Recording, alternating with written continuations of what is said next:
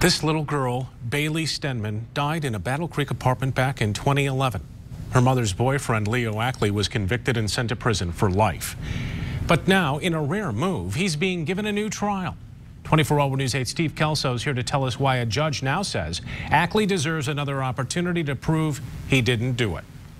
Well, Brian, Calhoun County Judge James Kingley says Leo Ackley's original attorney didn't do an effective job defending him.